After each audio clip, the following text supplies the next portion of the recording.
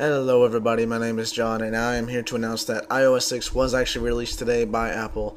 So if you haven't, go ahead and download the new iOS 6 on your iOS devices. I have it currently on my iPod Touch 4th generation, and I'll probably get it on the iPod Touch 3rd generation soon here to come.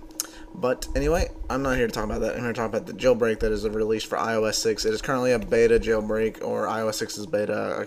It's one of the two, I can't remember. But anyway, the jailbreak is out. The tethered jailbreak is out. So please go to my description below. The tethered jailbreak is out. I'm not going to do a video on the tethered jailbreak because I'm waiting for the untethered, because that is what everybody wants, so you don't have to follow the jailbreak to reboot your device. It's because everyone hates doing that. But anyway, you want to do the tethered jailbreak, link is down below. Stay tuned for my untethered jailbreak very soon to come. Hopefully as soon as they release it, I will be doing a video on it for you guys right away, so don't worry about that.